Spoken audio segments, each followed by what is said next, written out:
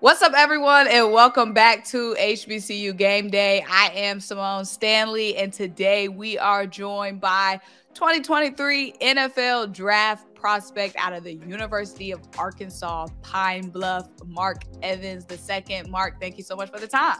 No problem. Thank y'all for having me on. Of course. So, Mark, you're originally from Texas. What made you want to go to UAPB coming out of high school, and why did you believe that program was going to get you ready for the NFL? So coming out of high school, I didn't have that many offers. I originally committed to a junior college, Navarro Junior College out here in Corsicana, Texas. But University of Arkansas, Pine Bluff came out, reached out to me like real late in the process, like the day of my graduation. That's why I got the offer from them. So yeah, they was the only D1 school. Like they was the only D1 school to offer me a scholarship actually. So I took that to my heart. I took that to heart to me. I really didn't know much about HBCUs as a whole, but they really came there and kind of nurtured me and taught me everything that they had to offer. So, and why do I think they would get me to NFL? Because they had track record doing it in the past. As in Teron Armstead, he played the same position I played, so that was somebody I looked up to. So I know if he did it from there, I know it's possible for me to do it from there as well. And a player has not been selected out of UAPB since Teron Armstead, and like you said, he played your same position. How inspiring is that to see him not only go to the NFL from your alma mater, playing the same position, but turn into a 4-time All-Pro in the league? It's extremely inspiring. It's the level he's doing. He just didn't go there and make it. He went there and he became one of the best. Playing people from all the Power 5 schools and all levels of football that they come from, they really expect him to be better than from HBCU players. So to see him going there, become an All-Pro, become a Pro Bowler, multiple seasons, just amazing. It's something that I can look forward to do. It's kind of like paving the way for me and the people coming up behind me as well. We love to hear it. So, Mark, at what point in your college career did you feel like your game was going to the next level and you were turning into an NFL-ready lineman? I probably want to say that spring season. We had all that time off. We played that season in the spring. That's kind of where I feel like my game took the biggest jump as far as just being able to go out there and dominate on both sides. Being able to dominate in the run game and the pass game as well. It's kind of awesome when people started taking notice. Like the year after that, that's when I got that NIL with Denny's and all that. Got on all the All-American lists.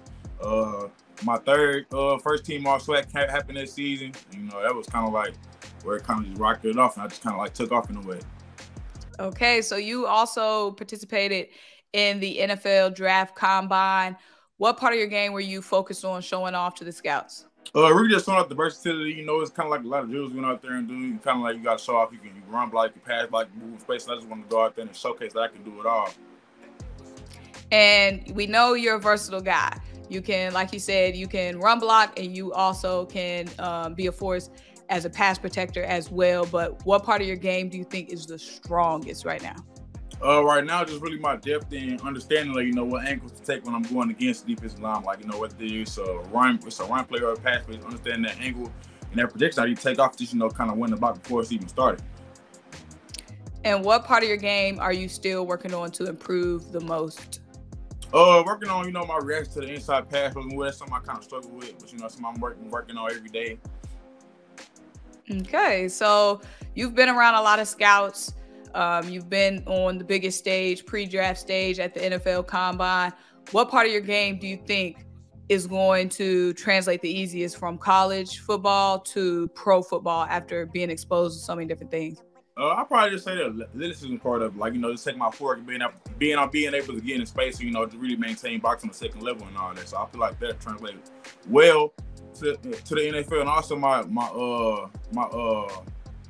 my exposure to the outside, zone scheme, inside zone scheme that we had at Arkansas Pine Bluff, scouts look at that, we take note of that as well. Okay, so I've seen a lot of people saying that they can see you slide into the inside. You did play tackle at UAPB, but I see a lot of people saying they can see you slide into the inside and playing guard on the NFL level. How do you feel about possibly making a transition like that?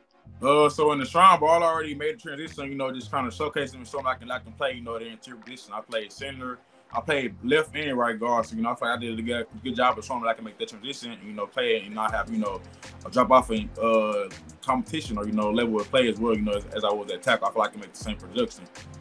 Okay, so who are some guys, we talked about Teron Armstead, but who are some other guys that you have looked up to and watched their film, take pieces of their game from? Guys like Isaiah Wayne, you know, he's a tackle similar to me, same stature, you know, both of us being 6'2", you know, being undersized in a way, you know, I look at him, see what he does, you know, gets to the top as much as every Sunday. So, you know, I see what he does, kind of, you know, still things, pieces of him, kind of, you know, add into my game and see what works for me. Okay, and what about some matchups? When you were at UAPB playing in the SWAC, you went up against a lot of really good defenders. What are some of those matchups that you remember from college that made you stronger? Probably playing my little brother. I played him 2 times. You know, he was playing defensive end, I played tackle. So, you know, I actually a lot of him. So, you know, playing him, so I remember, you know, he's a real good pass rusher, you know, very tenacious, high motor, never gonna quit him like that. So, you know, go out there and playing him in front of my family and everybody was just a good experience, you know, made me better, made both of us better in a way. And how was that with the family? Are they rooting for one of y'all? Like, somebody got to win that battle. How was that? I mean, they won the game, but, you know, it was always a game within the game for me. So, you know, I want to match up between him. But, you know, if I was them, I'd root for me because I've been doing it longer. That's probably look like, you know, the more surefire, the more smart decision to make. Right, of course. So you guys know each other's moves, of course, because y'all. Yeah, I know his. He probably don't know mine, but I know his, though. All right, lastly, I know you're from Texas. Did you grow up a fan of any of those teams down there, the Texans, the Dallas Cowboys? No, I wasn't really a Texas fan like that. I got here because I was originally from St. Louis. So, you know, I was always going for the Rams and everything like that. But we got the Texas, everybody was a Texas fan, but, you know, I really didn't, you know, buy in on that train. I was still going for the Rams till they left. But, you know, I really didn't know what team to go too far. So I stayed rooting for the Rams and everything. Okay, so you've been rooting for the Rams the past couple of years? Yeah. Okay, all right. Well, you got a Super Bowl ring recently out of that, so hasn't been too bad. Not too bad. You know, Texas ain't winning in a little minute. They probably on the come up. Yeah, they might be on the come up. We got some picks, draft picks, new coach. They got like 11 of them things. Yeah, so we're going to see. We are going to see. But, Mark, I appreciate you taking the time, of course, to chat with me. No problem. Thank you for having me on. Of course. Well, guys, I am Symone Stanley. This is HBCU Game Day. Thank you guys so much for joining us.